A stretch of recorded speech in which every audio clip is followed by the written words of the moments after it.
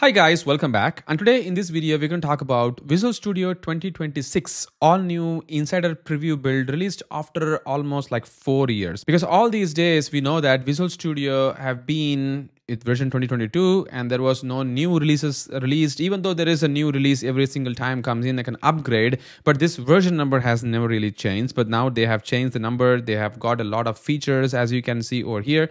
They have got the full integration or the full-blown AI integration right now in their entire IDE. So basically the GitHub Copilot chat was there even in Visual Studio 22 before. But now with 26 version, they have got this AI feature integrated a lot more this time. That's what I could really see it in a holistic picture in this particular IDE's experience. And they have got the themings change here and there. But overall, I think that this is more polished version. Maybe the theme is more aligned like Windows 11 operating systems version as well. That's what I feel overall. And in this video, I'm going to show you some of the features that I really like mostly and some of the things which makes our life even more handy and easier in 2026 insider preview build. And it's going to keep on changing, I'm sure. These versions are going to be polished. But for now, I think the feature, whatever they have got right now, is quite better comparatively. This is the splash screen of the Visual Studio. So if you're going to open the Visual Studio 2026 Insider, you're going to see this particular splash screen, and they have got this IDE's UI change as well as you can see over here. So if you have been using 2022 version, 26, there is a change, as you can see. And I'm going to open the console app too, and you can see that it is not very slow. It's just very fast, even though it's an insider preview build. It is pretty good.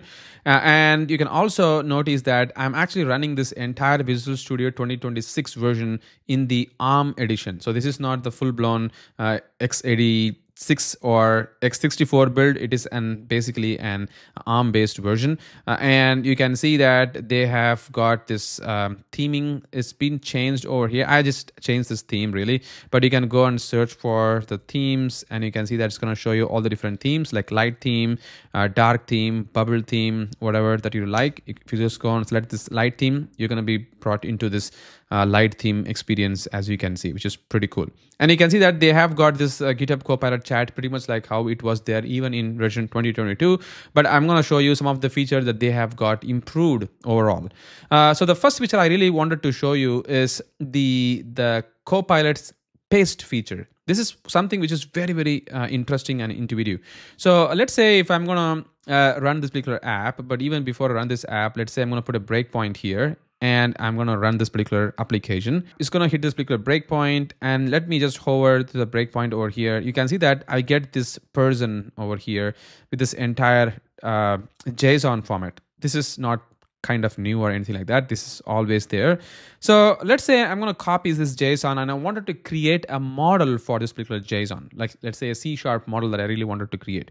What I do most of the time earlier is like I go here and then go for the JSON to C# converter, something like this. And then I go and paste this particular code over here. Or either I use the Copilot feature to make this happen. So that was the thing that I used to do most of the time. I don't know, for some reason the internet is super slow here. So I go and paste this JSON over here. And then once I hit convert, you will see that it's going to be converted into a C# or POCO class file. That's how it used to happen all this time, right? But now with this new feature of 2026, what you're going to do is we can just go to any of the line over here, and there is this option called as edit, and there is this new option called as paste special. So over here you can paste the JSON as a class file. This is pretty neat and interesting, right? Even if you have an XML file, you can also create it as a class file and you're going to paste it. This is very, very handy if you're going to be converting a JSON to a class file. I think this is pretty cool. So if I'm going to go and paste that, look at that. This is going to be generated for you on the fly. And this is the exact same code that we are seeing over here, as you can see, right? So this is what is going to happen over here.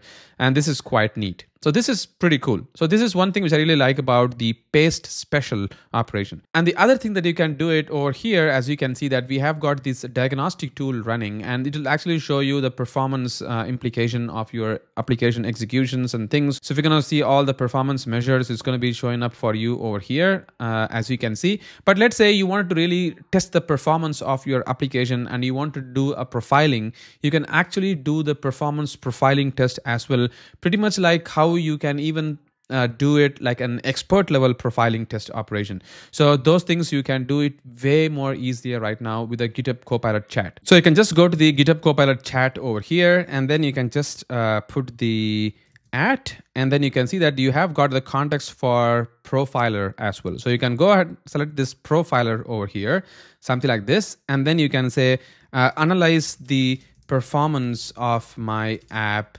and where it's getting slower. So once you ask this question, now what's going to happen is the GitHub Copilot chat is going to start getting the response from the profiler, and then it's going to start analyzing every single detail. So it's going to go and look at the JSON data service.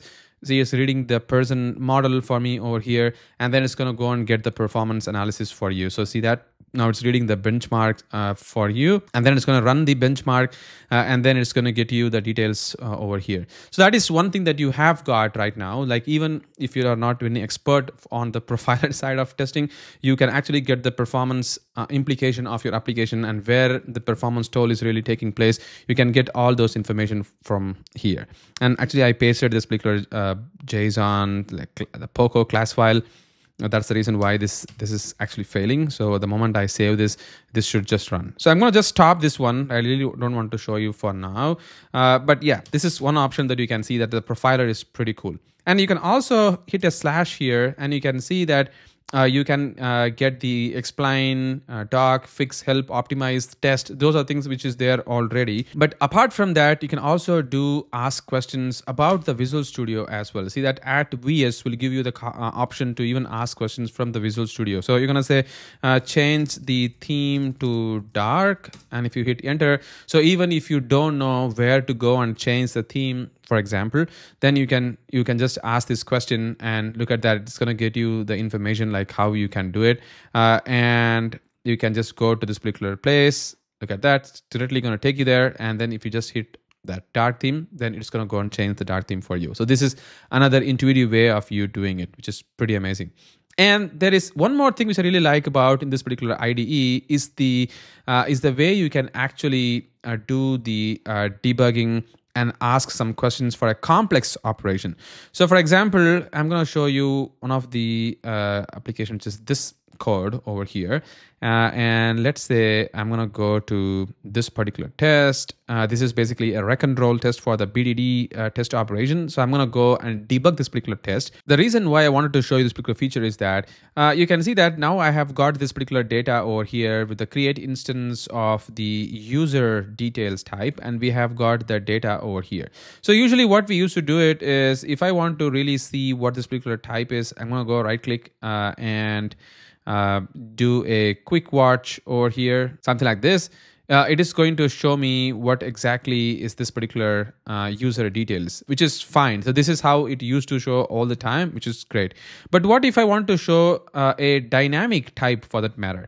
So if I'm going to go to any one of the dynamic types over here, which is this one, as you can see, and I'm going to go to the definition, and this is a dynamic type. So basically this is like not a strongly type, but this is a dynamic type which is going to be instantiated during the particular execution. And I wanted to get the information out of the dynamic type during the runtime for that matter. So I'm going to go do a step over. See that I get a user details, and if I'm going to hit this view, you see that now I get this IEnumerable visualizer, but you also have an option to do a generate expressions over here. So this is from Copilot really. So if you're going to go hit this generate expression, you can now ask the questions from here. Let's say if I want to get the duration worked, or maybe a grade or something like that. I wanted to get the grade, and if I'm going to hit enter over here, and what's going to happen right now is the Copilot is going to go and write the code for me on the fly, and it's going to get me the detail for me over here. Look at that. So user detail dot select of this particular type. So this way you can actually get the grade for all of the users, something like this. See, this is pretty neat. And I really like this fact as well, because these are some things which were kind of missing earlier, but now these features are very, very interesting. So this is one thing which I really like about as well. And the next feature I wanted to show you is the search feature. So let's say if I'm going to go and search for a file for that matter. So let's say it's like new. Look at that. The moment I say new, even if I type in, it's going to show me the type, like the member and everything over here. And it's going to show me the details and the search, like what exactly is the type, which is pretty neat. And let's say even if I'm going to miss some of the names like that, say mistype it over here, new employee, or maybe I'm just want to see what are the file that I really have. Over here, as you can see, I have got some other login feature. So I'm gonna say some other login. And look at that. This is completely wrong because I'm saying SME or something like that. And if I'm gonna hit enter over here, sorry, it's in the feature search over here, see that it can do a fuzzy logic match to say what exactly might be the particular search that I'm trying to do, even though there is a typo. It's gonna get me the exact file that I'm looking for. So the search is more powerful this time, like unlike how it was before. And this is another feature which I really like about the search capabilities, which is pretty cool. And the last thing that I wanted to show you, apart from the themings and the extensions and everything, is the way you can ask the GitHub as well. So if you go to the GitHub chat over here, Copilot chat, you can just say add and see that it's something called as GitHub. So you can go and ask the GitHub like, can you commit this code to main branch, or can you commit this code by creating a PR, or you can also ask what are the information, what are the files being changed on this particular commit and all those things. So can you check the files changed in this commit? I'm sure there is not going to be any, because at the moment there is no GitHub connectivity for this particular code. So it is not going to show you any of the information because it says that there is no GitHub URL or repository over here. That's the reason why it couldn't be able to get it. So that is one other pain that you have got. That's the reason why it's not really showing you, but yes, that is the way that you can actually do it. And then the last thing which I wanted to show you is the ability that you can ask the Copilot to generate the code for you. So I'm going to say best practice code recommended by .NET Microsoft. If I'm going to go and search that, see, this is the .NET coding standard and conversion. So I'm going to go copy this particular URL over here. And I'm going to say in the active document, can you write the code by following the code standard, something like this. And if I'm going to hit enter over here, now what's going to happen is now the Copilot has access to the external URLs as well, and it is going to read that particular URL completely, and then it is going to go and modify things for you over here. This was the capability which was missing earlier. Now you can see that it's able to fetch the external pages as well. The moment I hit the confirm, it's going to go and read the entire page for the best practices and the coding conventions, and then it is going to make the changes, so which is pretty cool. So this was something missing earlier, but now the new Copilot has got this particular feature, which is quite neat, and I think this is very interesting as well. So this is another feature which I really like about in Visual Studio 2026. And apart from that, they have got a lot of other features, especially on the way you can work with the Git changes itself. So you can just go and see feature what's new. Just go and search the page over here. It's going to show you all the different capabilities that they have got, like the file exclusion in the search, and they also have got the mermaid chart rendering, which was a pain before. Now they have got it, and we already talked about the Copilot URL context, better Copilot responses, and the profile Copilot, these things we just discussed about over here. And they have also got the new profiler launch experience. You can see that this is pretty interesting as well, and I think that this is going to be helpful for the person who really wanted to have multiple profiles for their standalone, and also with the web connectivity they can also work on these as well. And they have got the hot reload improvements and blah blah blah. You can have a look at all these new features they have got. I'm really not talking about the C++ and other things, but at least whatever I used to work, I feel like these are some of the improvement which is making Visual Studio 2026 way better. That's it, guys. Once again, thank you so much for watching this video, and I hope you like these features, and I'm sure in upcoming days they are going to bring up even more new features in 2026, but at least for now this looks quite neat and interesting. Once again, thank you so much for watching this video. Catch you in the next one.